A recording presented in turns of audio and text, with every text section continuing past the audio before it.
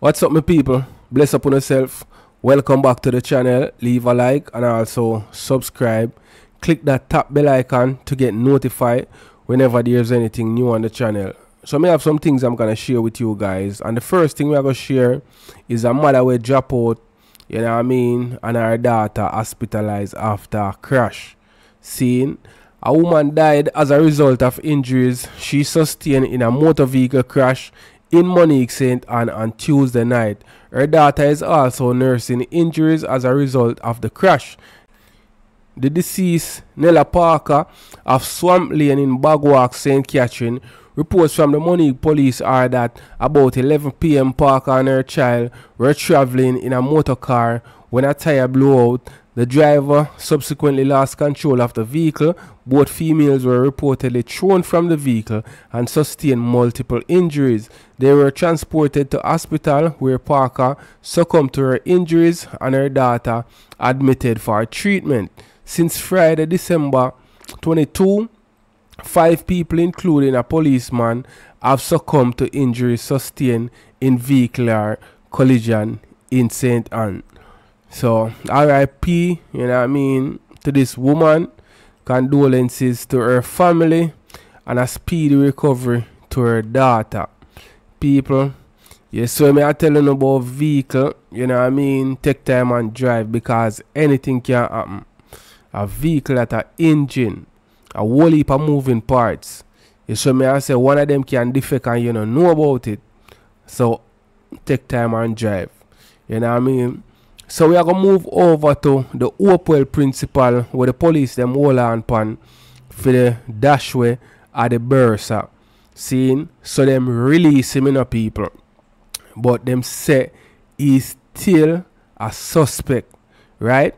The principal of Hopewell High School in Hanover, who was taken into custody hours after the murder of the institution Bursa, has been released but remains a person of interest. He was released from custody on Friday.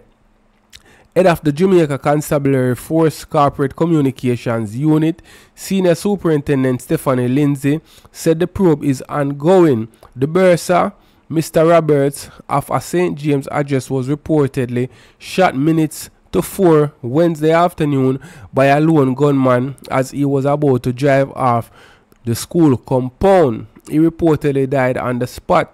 The police said Roberts was attacked by an unidentified individual who witness described as, you know what I mean, 6 feet, them say.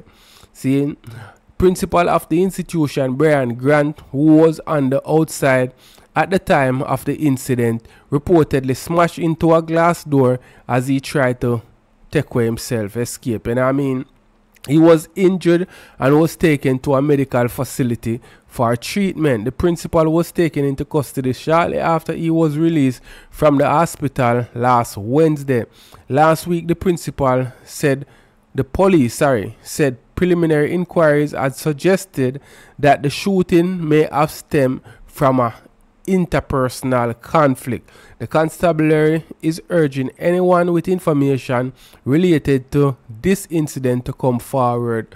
So people, rumors are grown, say them two are involved in some nasty things. You know what I mean? The two of them are going with some things behind closed door. And at that, them say allegedly caused the conflict between the two of them and cause one forget, you know what I mean, kill. So let me know what you guys think in the comment section, my people. John Star, boy. Me always hear people saying, you see, fish, when it comes to fish relationship, I want terrible something. You know what I mean? Because them people, they're willing to dash way them one another over jealousy. You know what I mean? Me don't know what occur or if them really a fish. Me just you know what I mean? State something where people say. So hope them find whoever responsible. If I the principal, him for go down. If I somebody else, them for go down. You know what I mean? So let me know what you guys think. Man fatally shot in Spanish Town police So the police them go up on a raid, go look for this man, seen, and end up calling him up and him drop out. So here what them say go on now, seen. An alleged gunman was this morning fatally shot in a reported confrontation with the police in LSIL Pen, Spanish Town, St. Catherine. The police say 3 guns were seized at the premises. So much. The deceased has been identified as Sonman McFarlane, alias Max, a laborer of LSIL Avenue in the community. Police report that personnel from the Counter-Terrorism and Organized Crime Division, armed with a warrant, swooped down on LSIL Avenue in Spanish Town in search of McFarlane. According to the police, while the house door was being breached, it swung open and a woman approached the team, during which time McFarlane was seen on a bed pointing a firearm at the cops. The police say the cops opened gunfire at McFarlane, who fell, and the firearm was retrieved. The injured man was assisted to the Spanish Town Hospital, where he was pronounced dead. The police say the room was searched and 2 additional firearms were found, one under the mattress and the other under the bed. Meanwhile, the Independent Commissioner of Investigations has launched a probe into the incident. So you know say Indicom are going to come in and them are going to do them probe. You know what I mean? Them are going to investigate and try to find out if the police them could have do without shooting this man. You understand me? So just leave your comments in the comment section and we are go over in a St. James, you know, my people. Nephew charged for stabbing of uncle in St. James. 29-year-old St. James chef Ricardo has been charged with the stabbing death of his uncle during a fight in their community on Boxing Day. Bentley Vance, 55, a Mason, died on Tuesday, December 20. On Boxing Day dead then. See, reports from the Montego Bay police are that about 2 a.m. Ricardo had an altercation with a woman and Vance intervened. A dispute developed between Ricardo and Vance when Ricardo pulled a knife and stabbed the now deceased on his hand, the police reported. It is alleged that Vance was assisted inside his home when Ricardo kicked in the door and attacked him with the same knife. Vance was stabbed several times in the left side of his chest.